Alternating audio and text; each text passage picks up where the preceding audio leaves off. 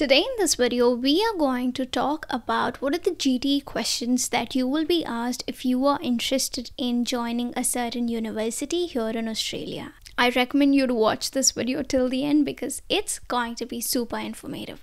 Without any further ado, let's get started. Now, you all must be knowing that this is the intake time, right? June, July, August, wherein most of the international students will start applying to the universities here, and they would move from foreign countries to here in Australia in order to pursue their further education. So once you start applying for these universities, there would be certain calls that you get from these universities as a form of GTE interview.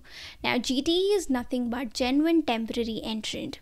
Australian government always considers GTE entrants to enter the country and pursue their higher education. If you are not a GTE entrant, which is genuine temporary entrant, there would be high chances for your visa refusal.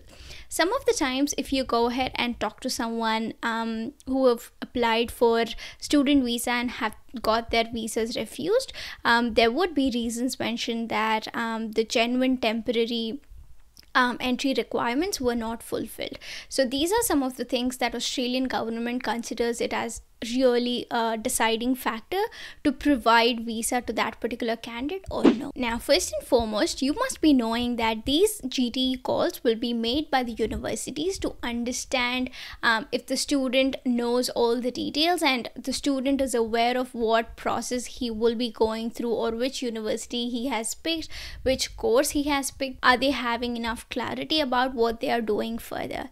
So these calls most of the times would be phone calls, but sometimes it can be a video call as well. It can be a Zoom meeting, it can be Teams meeting. You will be informed prior if it is a video call, but otherwise if it is a phone call, you will get a call to your phone and you just have to talk and give your interview. When I applied for La Trobe University, I did get this call, and it was about a 30 to 40 minute call wherein all the questions were asked in detailed way and I was supposed to answer them in a detailed manner as well. So the first set of questions, immediately once you receive the call, you will provide the salutations, hi, how are you, and all of that. And once that is done, the first set of questions would be, they would be asking your personal details. For example, your name, where are you from, which city are you from, and which university have you applied, and all of that. Now, it is really important for you to check the details from your passport and give your details as per your passport itself. I'm not sure to what extent that would affect if you miss out your middle name or anything of that sort, but to be on the safest side, I always had my passport right in front of me. If anyone asked my name, I made sure that I gave my full name, first name plus last name. I know some of the students also do have middle names, so please make sure how that's printed on your passport and how you are utilizing that name and how you are giving out that name to the university, to the embassy, to the immigration department later. Now, some of the details that they might ask would be your full name, your personal address, and also your passport number. These are some of the details that they ask in order to verify you as a student. Are you the right one who is talking on the phones? Because when I was applying to the university, I had a lot of them say there were certain scams going on wherein the student is unable to communicate well in English, so someone else is talking on the behalf of student without informing the authorities. So that is something which is straight away not legal, right? So in order to verify the details, these are some of the first set of questions that you will be asked. Secondly, they would ask your choice of country, as in why did you choose Australia when you had the options of Canada, USA, UK, and any other countries. So it is important for you to say why have you chosen Australia, and you have to be really mindful when you're answering these questions. You should not, some of the education agents back in India, because I'm from India, I know the scenario there. So some of them just give you a set of answers that you have to prepare, and then you just blur it out when someone gives you a call.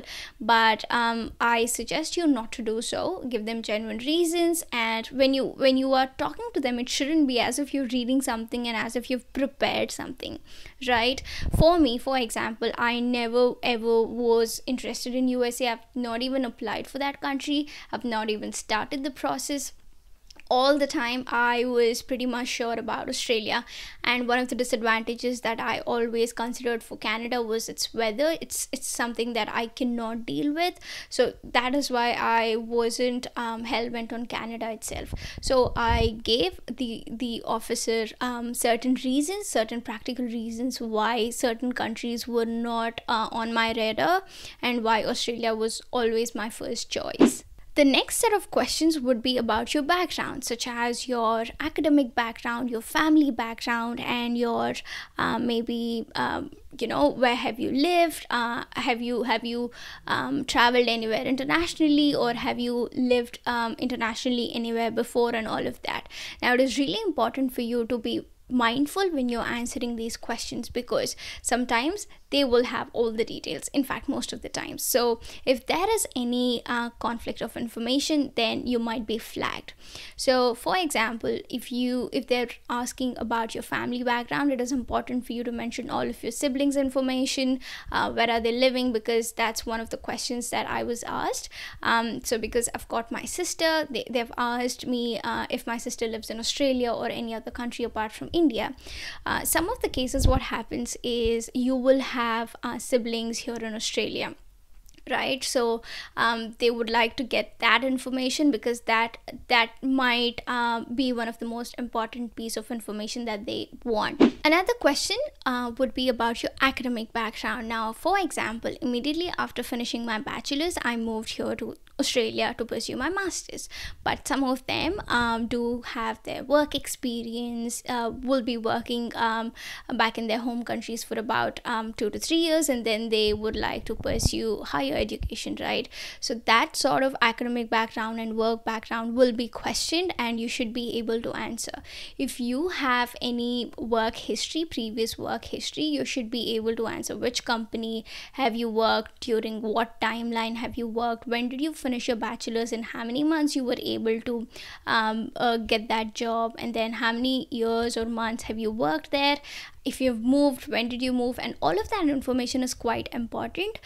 So please be mindful about the dates when you talk to the officer, and if they're asking, then yeah, just go ahead and answer. Now, once that sort of background information is asked, then they will go ahead and start asking questions about your choices. Now, firstly, they would ask about the country, which we have already discussed. Secondly, what they would ask is your choice of course. For example, I've chosen Masters of Information and Communication Technology. So she was asking me how this course was related to my course that I pursued back in bachelor's. So you should be able to answer those questions genuinely. Now, if you are someone who is genuinely interested in what you're studying here in Australia, you should have checked the curriculum. You should have understood what are the strengths, what are the weaknesses, what are they going to teach in that particular course. Now, for example, they did ask me why did I choose this course, and why not masters in data science or masters in software engineering and all of that. So one of the things that I mentioned was when I checked the curriculum on the Latro website, I understood there's no much of coding involved in this particular course, and because my bachelor's is also having background in networking, this particular course aligns really well with what I've studied back in bachelor's. So I was able to relate this kind of information and talk to her genuinely about my course choice. The reason why they ask this is a lot of students, just because one particular course is in the SOL list, and just because agents also sometimes sell you courses that way, this particular course is in the SOL list, so you'll be able to get your PR straight away, so go ahead and take this course.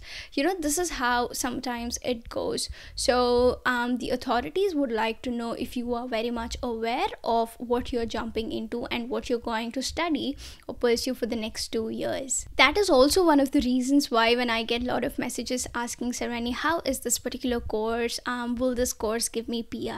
That is not something really important at that point in time, because when you don't do your personal research, you will not be able to answer such questions if authorities are asking you, and you don't know what time they're going to turn up and give you a call and ask you certain questions, right? And another thing which I also want to point out is, if your course is in the SOL list now, that is in 2023, By the time you finish your master's and by the time you finish your temporary work visa conditions, that is your TR visa, it'll be about 2+ years, which means the rules keep changing. So not sure after 2 years if that course is still going to be in that SOL list. So this is something which I always keep emphasizing when most of you message me. Okay, now back to the topic. The next question they might ask you based on your choices is why certain university. Now I'm not sure if you are a new follower on my channel. I've received offer letters from Swinburne, Central Queensland, which is CQU, and then La Trobe. So out of this, my choice was La Trobe. So the authorities, when they called me up, they asked me about why did I choose La Trobe over any other university, especially deemed universities like University of Melbourne, RMIT University, Deakin University, Monash University. There are a lot of options, right? So I was able to provide a really good explanation because coding was not my forte. When I checked the course curriculum and compared course curriculum out of all these universities, a couple of universities that were shortlisted by myself, I felt the course curriculum provided by La Trobe suits my strengths and what I have studied back in bachelor's, which is why that was my first choice. So you should be able to explain why you are choosing that particular university, right? Because there are plenty of universities, never mind if you're choosing Melbourne as your city or Sydney as your city or any other place, but you should be able to choose, you should be able to answer why you have chosen that particular university. Another set of questions that I found that they would be asking is they will ask, have you done enough research on any other country or any other universities and all of that. So for me, specifically when they asked me this question, then I accepted and said that yes, there were other universities offering such courses as well. But as compared to the course curriculum, the location, the tuition fee, and the whole research that I've done, talking to people, talking to friends, and current existing students, I found this particular university to be better and all of that. So you should be able to justify your choices and you should be able to tell them that you have done your research and you're not just blindly in this process. The primary purpose of these questions is they would like to know that if student is genuinely interested in pursuing this particular education, or if it's just the agent who's just blindly pushing the student in this particular course and then getting their commission cut, and also for their PR, and there's a lot that happens. So it is important for you to emphasize that you have done your research. How did you do? What is different from your choices and the choices that you haven't made, and so on and so forth. The final side of questions will be all about your financials, which means they would ask who will be funding your course, what sort of financial background you come from, what your parents do, and all of that. So you should be able to tell them that you are doing financially great. This is what my parents do. This is how they would be supporting my education if they are supporting your education. And if you're going to go ahead and take any education loan, that's what something you have to, be aware of and be mindful of as well. Some of the pointers that I would like to mention here would be, if you don't understand the questions that they are asking, politely ask them to repeat. So instead of answering something that's incorrect, if you don't understand, just ask them, could you please repeat this question, and go ahead and understand and then answer, because that's the best way to go forward. Secondly, be confident in your answers. If they understand that you are hesitating or if you are stumbling upon your words and unable to answer, that's a red flag for them. And do not lie. Please don't lie during these interviews, because it is important. These interviews sometimes they become make or break as deciding factors, so please be careful about it. I hope this video was quite informative. Go ahead and share this video to all the ones who are planning to come to Australia. If you like this video, please like, comment, share and subscribe. Bye.